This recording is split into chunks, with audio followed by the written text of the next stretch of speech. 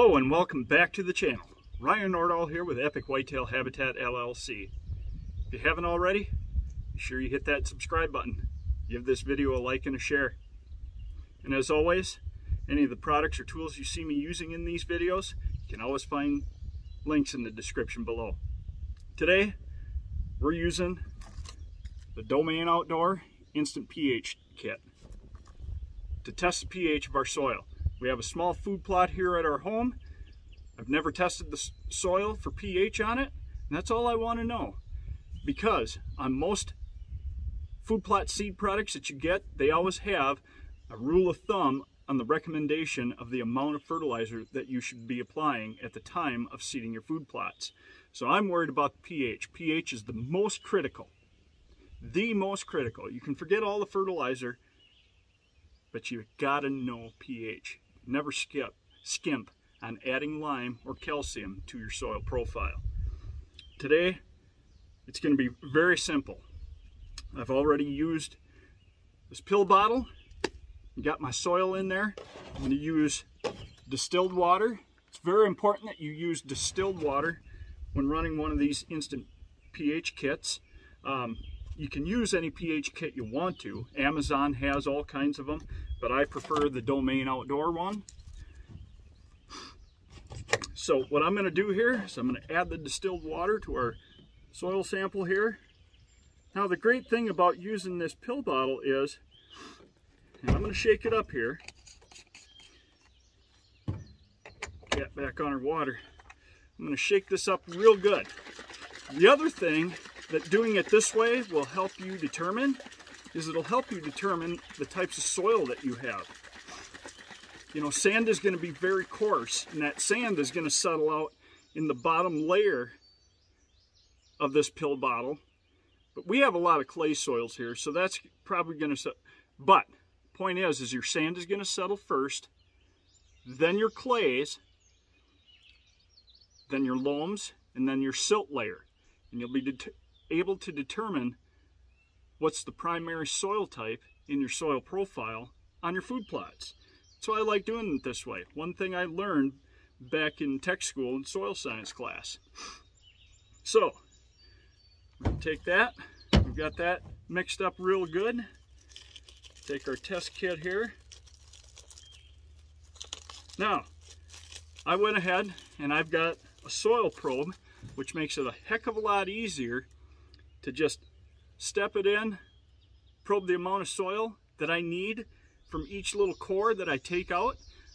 I'll leave a link in the description below if you want to check out one of those soil probes that I use. It's got an indication line on it just to take like 6 inches of soil. It's got a line on there so you don't take too much.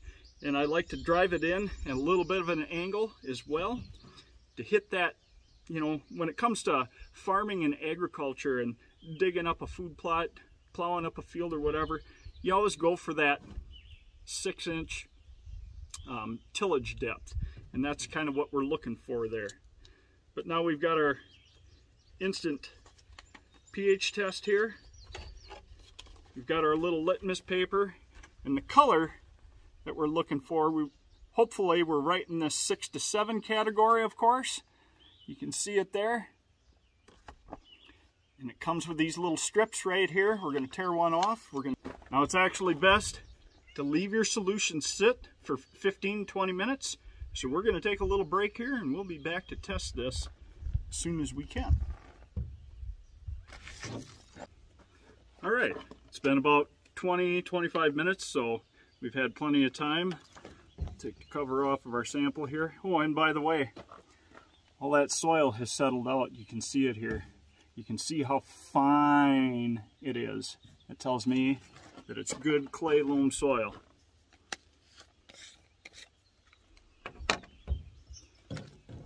Tear off our test strip here. Dip that in our solution. We should get a reading here fairly soon.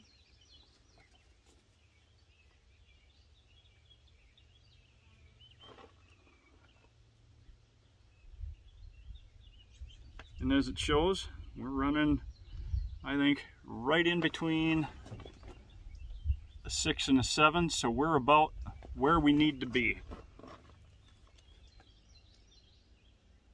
That was pre-treated.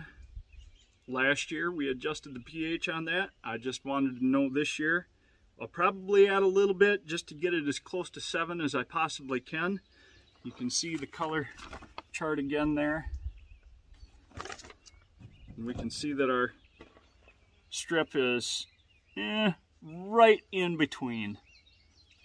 So right on where we need to be, but I want to get it as close to 7 as I possibly can.